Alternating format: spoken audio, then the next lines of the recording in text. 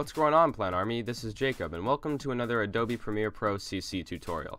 Alright, so if you've used Adobe Premiere Pro CS5 or CS6, then you're probably used to having a work area bar here that's really helpful because you can use it to pre-render stuff, render out certain parts of your project, or just watch from certain points. And in CC, there is no work area bar here by default. So you're probably freaking out like, where the hell is my work area bar, because you use that a lot to edit. So to get that back, you just have to go up to this drop down menu over here in the top right of your little sequence window, and there's actually just a little thing you can check for your work area bar.